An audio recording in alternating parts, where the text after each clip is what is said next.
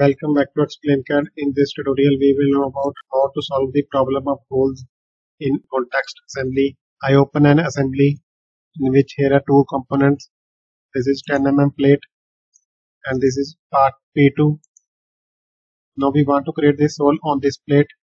For that, I select this plate, select edit part. Now select this face, sketch, select the edge of this hole, select convert entities. Come back from this sketch, features, extruded cut, through all, select OK. Come back in the assembly, exit the part. This hole is linked with this hole. When we rotate this part from here to here, select rebuild option. This hole shifted from here to here. Similarly, if I want to rotate this part in this direction, select rebuild.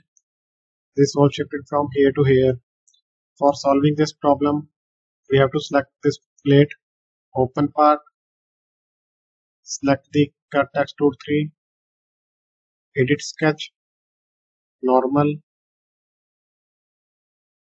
From here, smart dimension, select dimension from here to here. This is 50. Now select delete display duration, delete all. Again smart dimension from here to here. This was 50 mm. Select OK. Right click, select option.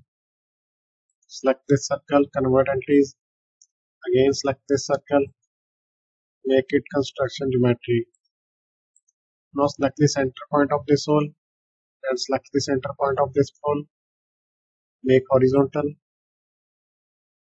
Smart dimension. Diameter of this hole 7 mm. Come back from the sketch.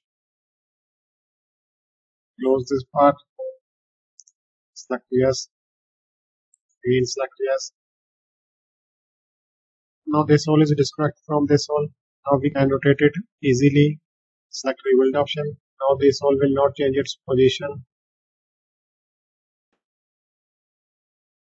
Thank you so much for watching. Please subscribe ExplainCAD.